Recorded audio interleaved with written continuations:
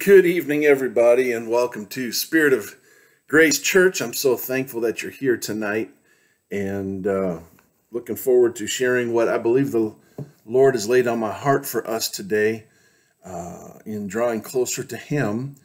And I want to teach tonight, I think, on by asking this question: do you want to be bitter or better? Do you want to be bitter or better? And I want to maybe approach that question maybe from a little bit of a different perspective tonight that you may have heard. But I'm glad that God has seen fit to make us better more than bitter. Amen. So would you just bow your heads with me tonight, and let's just ask God to step into this time that we have and open up His Word and make it alive in us. Jesus, we love you. And I thank you, God, for all those that are here tonight. I'm asking you to go into every room wherever this is being watched or listened to. And I'm asking you, Lord, just to allow it to echo in our spirits and our hearts and make us and form us into what you want us to become. Your word is so very powerful. I'm asking you, Lord Jesus, to allow it to take up root in us tonight. In Jesus' wonderful name we pray. Amen. Amen. I'm reading from John chapter 1. And when you're talking bitter versus better, it may come as kind of a different type of scripture to use. But I'm reading from John chapter 1, verse number 17. And I'm reading from the ESV. It says, "For the law was given through Moses, grace and truth came through Jesus Christ." Law was given to Moses, and grace and truth came through Jesus Christ. I'm thankful for grace tonight. And I want to talk a little bit about what causes us to become bitter or better. We have a choice to either be bitter or better. And it really comes down somewhat to perspective. Let me say it to you this way. How you respond to the issues of life, or let me use another word besides how, but through which lens you approach the issues of life will make you either bitter or better. And the principle that we read in this scripture is simply this: if you approach life through a lens of the law, you are approaching life that will end up making you bitter. And I'll explain that in a minute. But if you are approaching your issues of life through the perspective or the lens of the power of grace, you will end up being better. I'm just turning my phone off just to make sure I don't get interrupted. Sorry about that. Praise God. If you're a law person, you're probably headed towards bitterness more than the bettering of your life. And if you're a grace person, you're probably going to have a better chance at getting better. And what I mean by that is simply this: people that view their life through the lens of the law, and when I talk law, I'm talking justice, I'm talking about rights, I'm talking about the breakdown even of the Old Testament. They use the word should a lot. He should come back and fix that for free. After all, it's only been 6 years since he fixed it and didn't fix it the right way the first time. So he should come back. She shouldn't have cut in front of us in the aisle. You see, law people often banter about fairness and about our rights. It's not fair that we have to deal with this, and it's not fair that we have to deal with that. They should just do their part. And so people that look at life through the lens of law are the ones that decide what's fair and the way that things should be and the way people should act. And they spend their life then in a series of disappointments, anger, and even resentment because of what they thought should be wasn't actually happening. Okay? And what that does is that carries over, and it introduces both a guilt and a bitterness. The guilt comes into us because even though our perception is that this is what's right and this is what they should be doing, in the back of our mind, we know that we should be doing the same thing.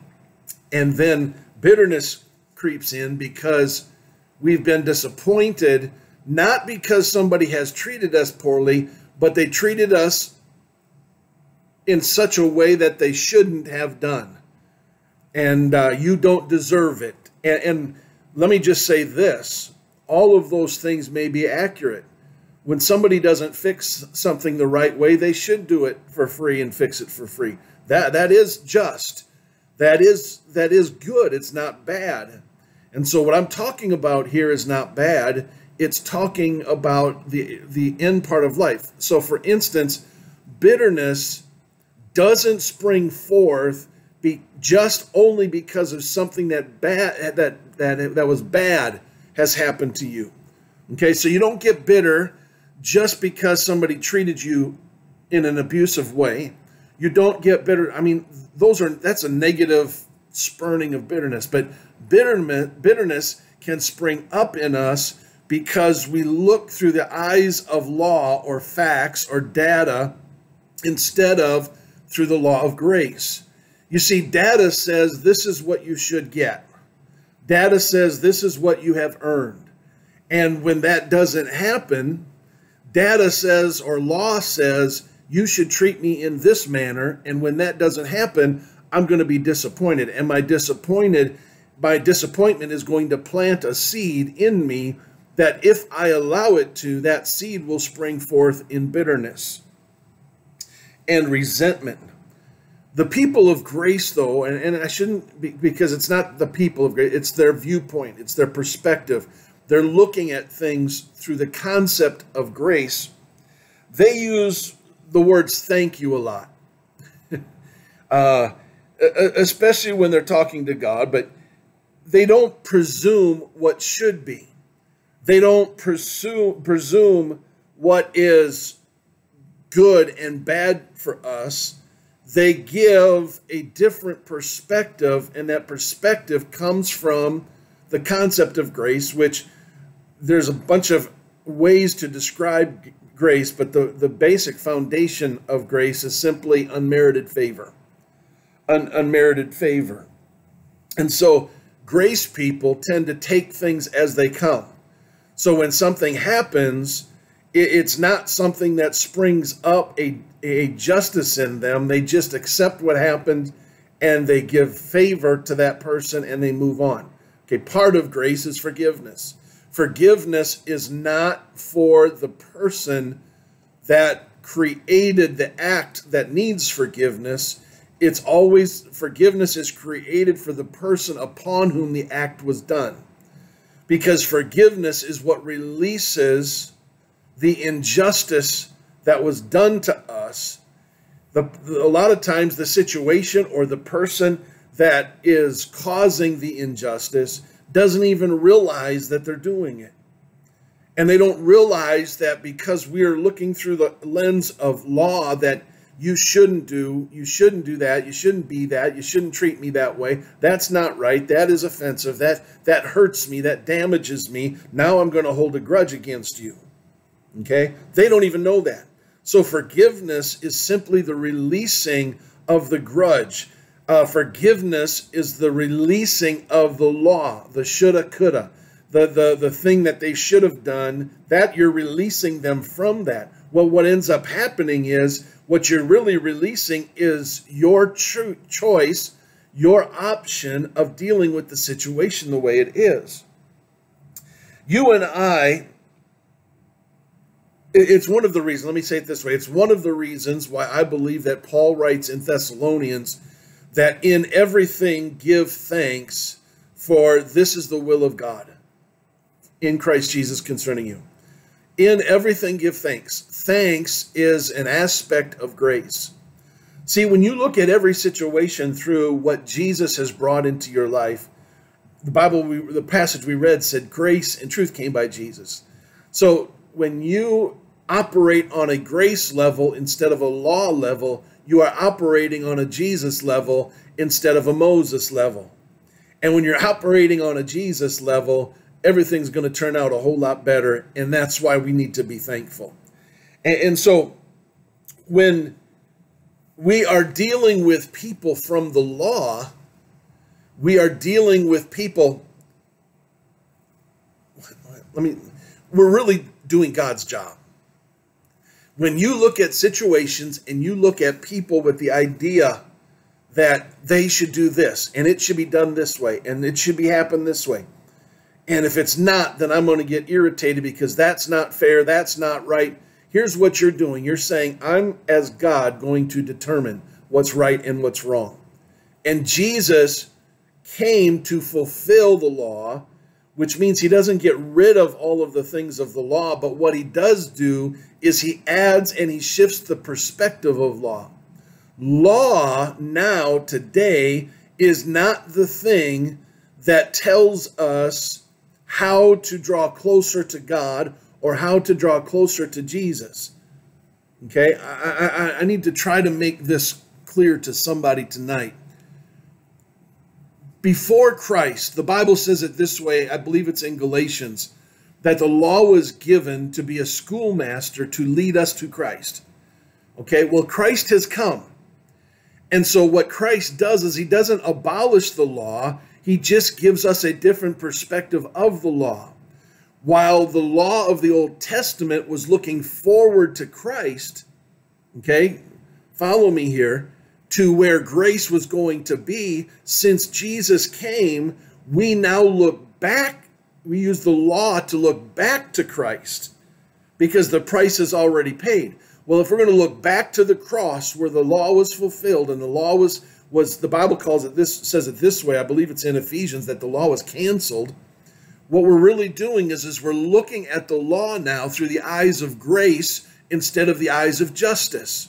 The eyes of justice, the law was good to take care of the things that were just, but the punishment also was lined up with the law of justice.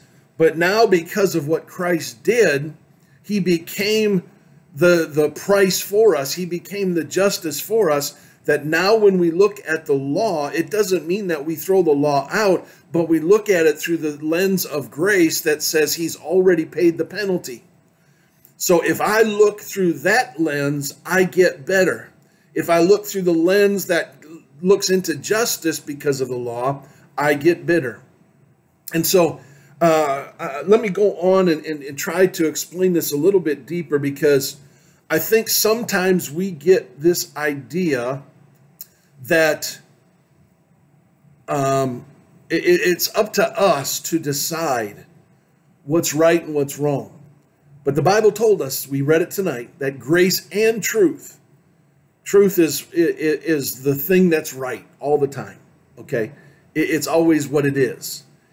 And that and grace mixed together reveal the law or the justice. And here's what this is what I want to say is, we spend so much time battling in the wrong arenas, where we need to step out of the arenas that we think and step into the arenas that God has chosen. And here's what I mean by that. Is Jesus spent very little time, if any, talking about the ills and coming against the ills of society. In fact, he said it to this way: render unto Caesar the things that are Caesar, and unto God the things that are God. He spent very little time in his ministry dealing with societal issues. He spent the vast majority of his time battling, if you will, or coming against or dealing with the religious issues of the day.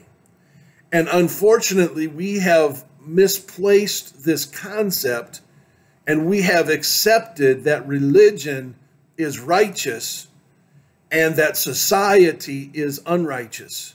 Now, don't get me wrong. Society is unrighteous.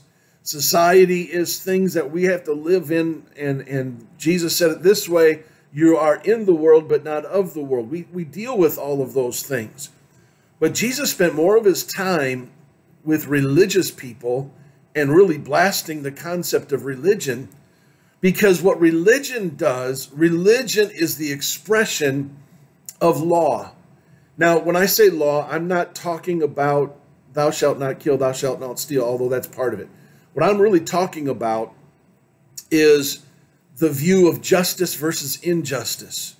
What I'm talking about is how we operate our lives, how we perceive situations in our lives. Do we look at it as a stricture? Do we look at it as a list of do's and don'ts that we mark off, or we cancel out, or we abide by?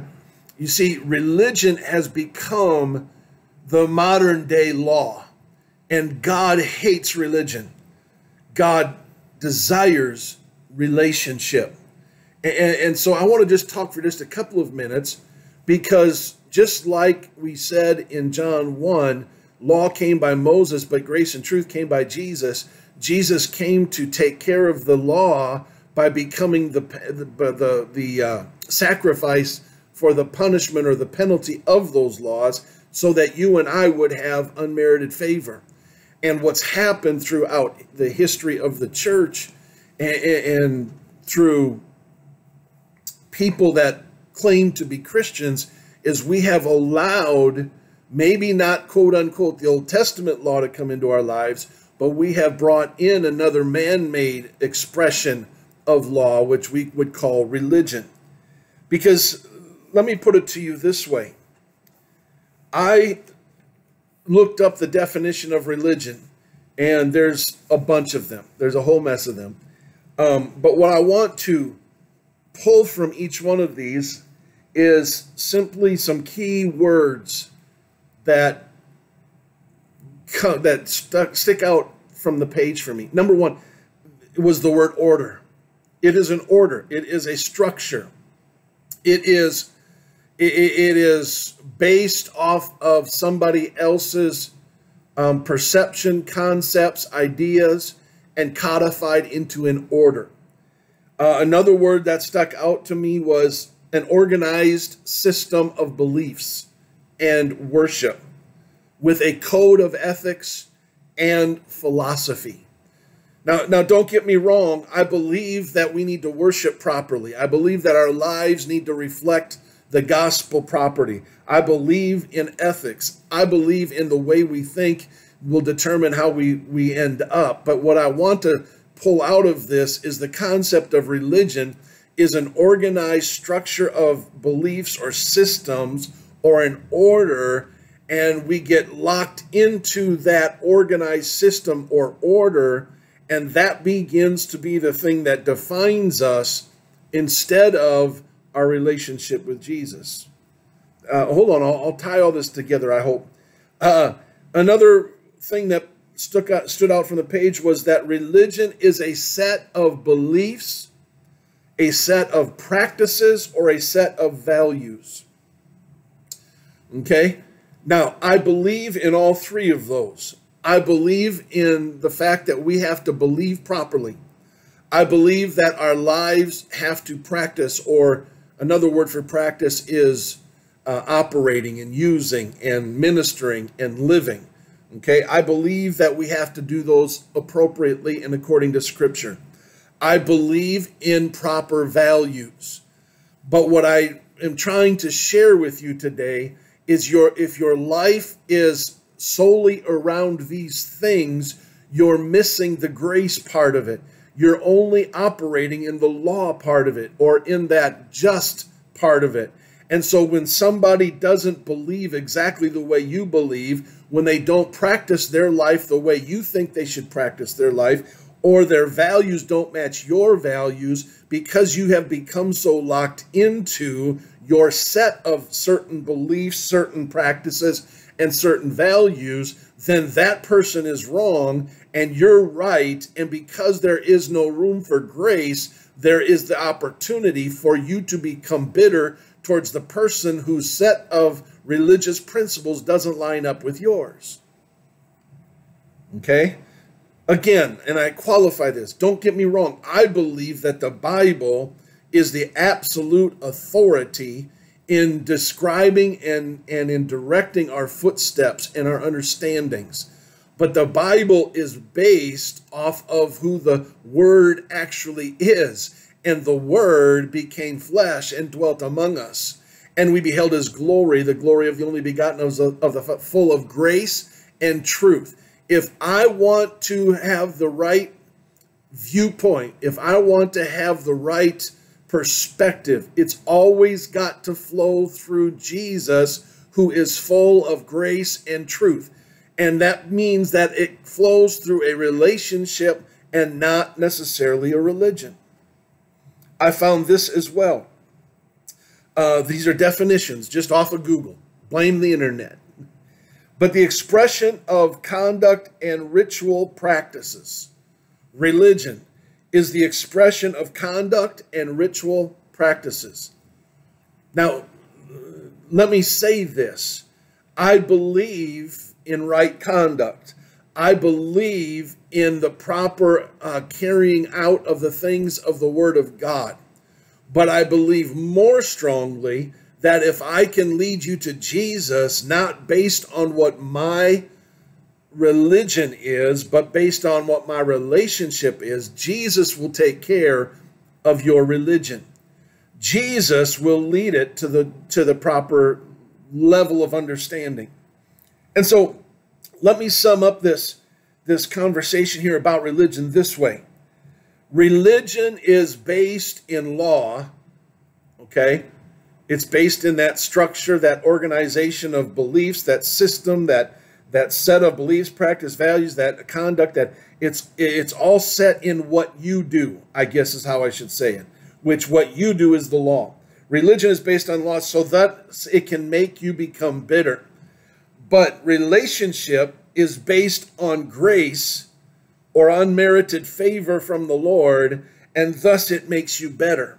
Because when I look at somebody who doesn't level up with my religion, and I can treat them with grace, a friendship can be born, and a friendship that can flourish.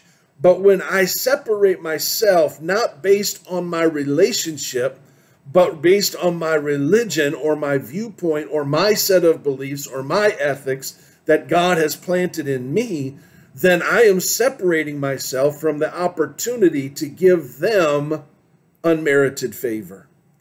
He's given me so much grace in my life. Who am I to withhold grace from another? Who am I to treat that person that doesn't see eye to eye? Why do I need to get mad and upset? Why do I need to get, especially for those that don't even know Jesus, have never had a relationship? Oh, they may have gone to church their whole life, but their church has become a habit to them. The Bible says that Christ can become of no effect in Galatians 5, and you can read several things into that, but one of them is that you can learn how to do things without Christ being, because it is a religion.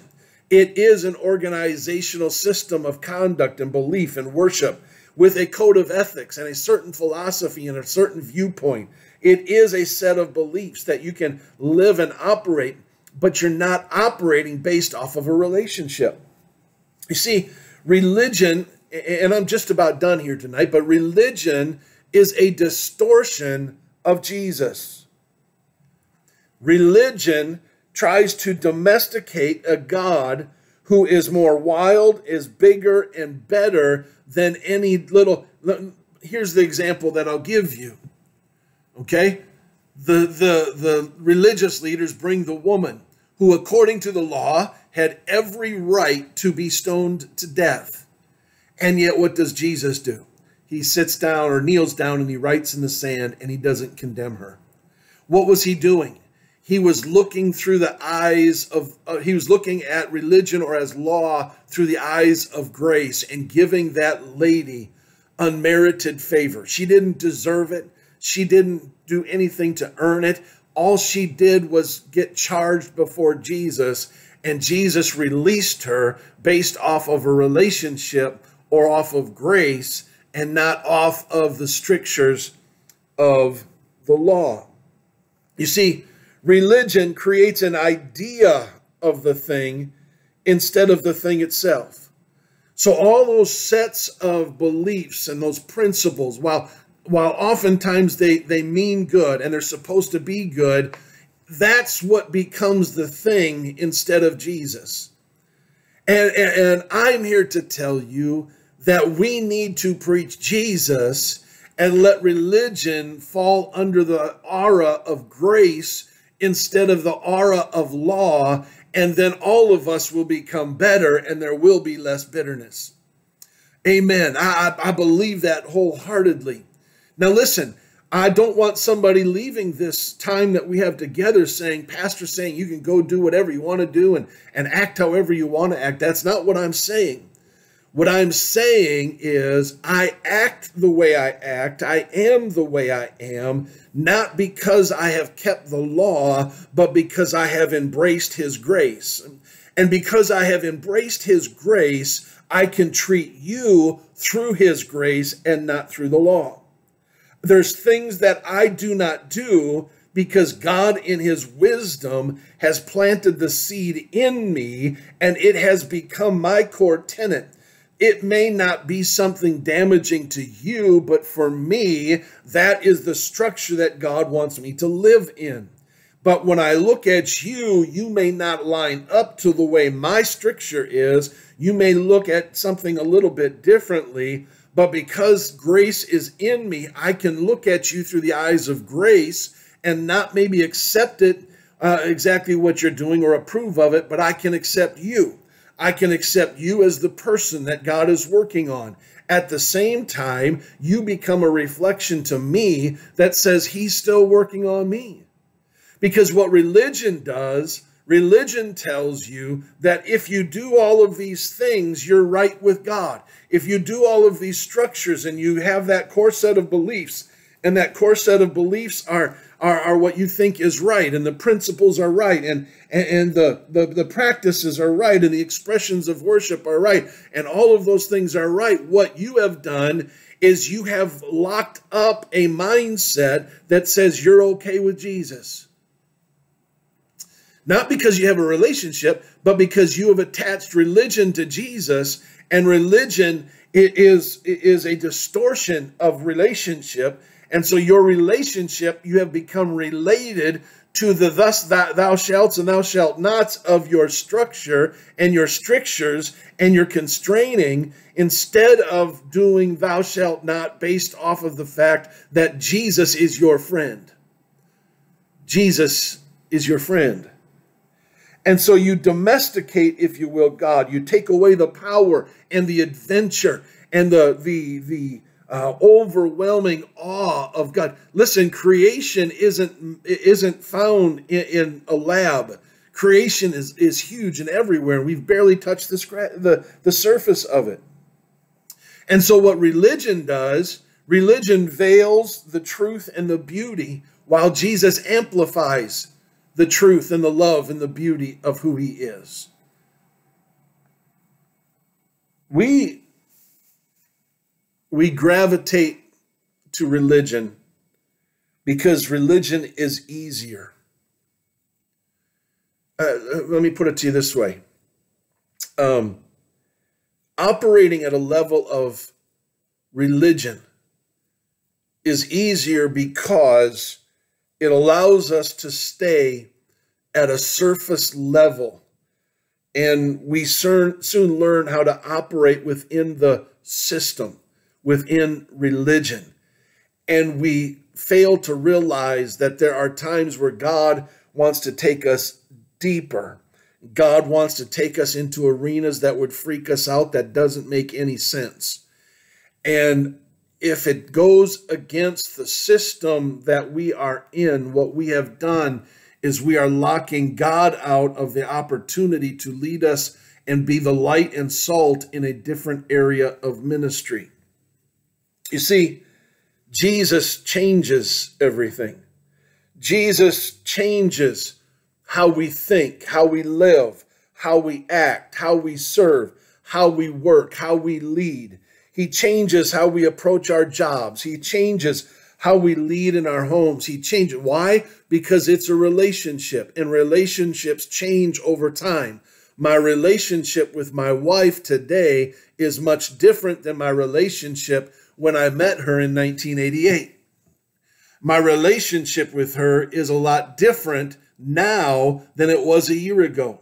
Why? Because we're constantly growing in relationship with one another, and there's arenas that we have walked into as a couple that we would have never walked into back in the day when we were single or when we were newly together. Why? Because life is constantly changing. And if I would have looked and said, okay, this is my religious box for Trisha, and said, okay, all I'm going to do is this, and then I'll be good. All I'm going to do is make sure she has a roof over her head and make sure that she feels secure. Then I don't have to worry about anything else because that's my religion of marriages. But that's not reality. Reality is, yes, my wife wants to feel secure. Yes, we want to have a roof over our head. Yes, we want to make sure we have food on the table. But our relationship has to grow and is growing even still today, much deeper and more personal. And we're seeing things like never before. That's what Jesus wants from his bride. He doesn't want us to just say, okay, if I can just do these 10 things or 5 things, then I'm good and I don't have to worry about anything. No, he's wanting to have an intertwined relationship where he communicates with us. We communicate with him. We grow in him. He grows in us. What is that? Grace. Because none of us deserve it. We deserve the law. We deserve the justice. But because he released grace when he was born, and he impregnated the church with grace when the church was born, we are people of grace, of unmerited favor. And if he has unmerited favor for me, I've got to step out of my philosophy of religion and step into a relationship with him. It's the reason why I tell you, don't take my word for something. Go search it out for yourself. Go grow in your relationship with him for yourself. Are there guidelines? There's guidelines. There's boundaries of Scripture. But if the Scripture is the thing that's doing it, then the Scripture is alive because the Scripture is a living being. His name is Jesus. In the beginning was the Word was with God, and the Word was God, and the Word became flesh and dwelt among us, and Jesus is that flesh. And so if you are interacting with the Bible and his Word, you're interacting with Jesus. So don't step into the concept of a box. Jesus fought against the religious leaders because he wanted to have a relationship with his people. And I challenge you tonight to open your eyes and let his relationship flourish in your life and allow you not to get so worried about the strictures and the structures and the set of the beliefs, and let God minister to you in a personal way. I'd rather have relationship than a list of things that I should and shouldn't do. Because if I have a list of things that I should or shouldn't do, I will carry that list over to the people that are around me. And in my mind, I will say, well, that means they shouldn't do it either. And when they do something, then it opens up the opportunity for that seed of bitterness. But if I'm operating in grace and relationship, I don't have to allow the bitterness. I can let the relationship grow. I hope this has helped somebody. I hope you who are out there that are beating yourself up because of mistakes that you have made that have violated the things of religion and violated the structures and the boundaries and the set of principles and worship and actions, and because you have violated the religious structure of your life. And I'm not talking about denominations tonight. I'm not talking about Lutheran, Baptist, Pentecostal, Assembly. I'm not talking about any. I'm talking about the concept of religion, that set of beliefs that you have built up in your life, that you live your life by. Is it based off of law, or is it based off of what Jesus has given to you as a relationship? Because if you break them, Jesus doesn't destroy you. He embraces you. He may chastise you and correct you, but he's always going to love you. You are not a failure. You are never a failure if you break religion. And you're really never a failure if you break relationship, because God is always willing for somebody to come back. But when you break religion, you're breaking a set of codes that, yeah, they may help you, but Jesus is the one that's on the other side of the code. Get to Jesus and he'll take care of you and your code of conduct, or your religion, if you will. I'm often asked, well, what religion are you? I'm not a religion. I don't operate in a religion atmosphere. I operate in a grace-filled atmosphere, in a Jesus atmosphere. I'm not going to tell you how to get to heaven. I'm going to tell you how to get to Jesus. I'm not going to tell you the thus and thou shalts that are not in his word. I'm going to tell you Jesus has a big enough and wise enough ability to have a relationship with you, and he will. What I will help you with is listening for the word of God in your life and in your circumstance and in your situation, and help you learn to hear and have a relationship with Jesus so that you can be better and not bitter. I close with this. There is not one of us that is hearing this, including the one speaking, that is perfect. We all fall short in relationship. We all fall short in everything that we do for Jesus. But when you fall short, relationship is based on grace and unmerited favor that we can fall back into, and not a bitterness of law that we fall upon. I hope that helps somebody tonight. I feel the presence of the Lord here in the office as I'm sharing this with you, and I can only imagine what's going on in some of your minds. You have allowed religion to weigh heavy on you because you can't measure up to religion. Or when you try to measure up, it wears you out. Stop trying to measure up to religion and start having a relationship, and let him love you, and let his grace and unmerited favor surround you, and allow him to dictate the paths of your life, and allow him to tell you, you need to change this. You need to adjust this. You need to cut this off. You need to accept it. Jesus will do that for us. Your religion won't. And so I challenge you to find Jesus in a special way tonight. Thank you for being with us. Would you bow your heads tonight with me as I close in prayer? Lord, I pray that this message comes clear. Lord, I pray that those that hear it understand that I'm not coming against churches. I'm not coming against denominations. I'm coming against the concept of the law versus the concept of grace, and the perspective that we have through the law versus grace, and relationship through rules.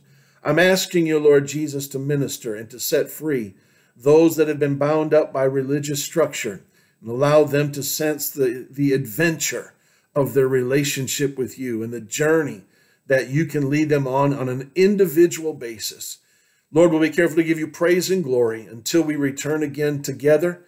And should you tarry and not call us home, we'll gather together again in like-minded faith. We love you and praise you. In Jesus' name we pray. Amen. May you have a very blessed rest of the week. If you are local here, we'll be in church on Sunday. We have one service. It's Family Day at 9:45. We'll have some donuts and refreshments, and then at 10:30, we'll go into our worship service and just have a great time together. Come expecting a move of the Lord. Praise God and have a great rest of the week.